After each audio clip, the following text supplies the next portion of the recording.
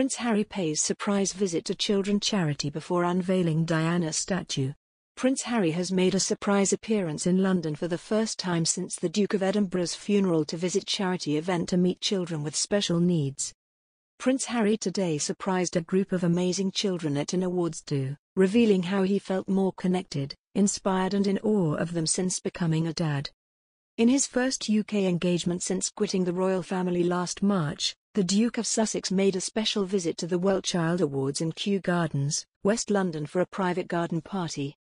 The Duke of Sussex is back in Britain and is due to join his brother, Prince William, to unveil a statue Thursday in honour of their late mother, Princess Diana, on what would have been her 60th birthday. Harry, who has had a long association with the charity, was joined by celebrities including Ed Sheeran, Ronnie Wood, Amanda Holden, AJ Pritchard and Abby Quinlan. After flying back to Britain last week, Harry made sure he would be released from his 5-day quarantine in time to make the event. He said, "Since becoming patron of Well Child in 2007, this organization and the people within it have held an extraordinarily special place in my heart. I wasn't a father at the time, and yet the stories of these children and parents transcended that. I didn't need to be a dad to feel the impact of this invaluable work. Now as a father of two, I feel all the more connected, inspired and in awe of the resilience of these families, who power through indescribable challenges with the support of Well Child." Harry's wife Meghan recently gave birth to their second child, a daughter named Lilibet Diana after the Queen and his mother. They also have a 2-year-old son called Archie. He added, "The health of our children, of all of us, could not have been more on the forefront of our minds during the past year. And, throughout this time, the Well Child community has set an example for how to show up and act with compassion for each other. I could not be prouder to be here, to meet this year's Well Child Award winners, to thank the nurses and doctors for all they do, and to celebrate these amazing families."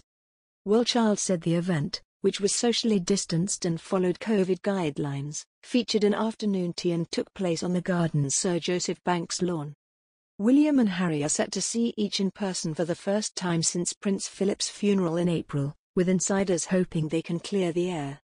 Designed by Ian Rank Broadley, the statue is said to depict a youthful Princess of Wales, who was just 36 when she died in 1997.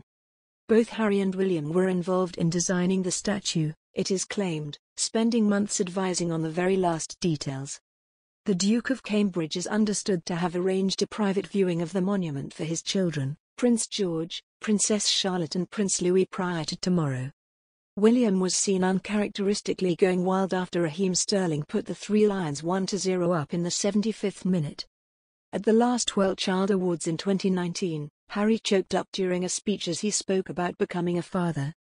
While he and Meghan were stripped of their royal patronages after severing ties with palace life last year, they have maintained links to a series of charities on behalf of their Archewell Foundation. Harry and his wife, Meghan, the Duchess of Sussex, stepped down from royal duties last year and the couple are now living in California with their children.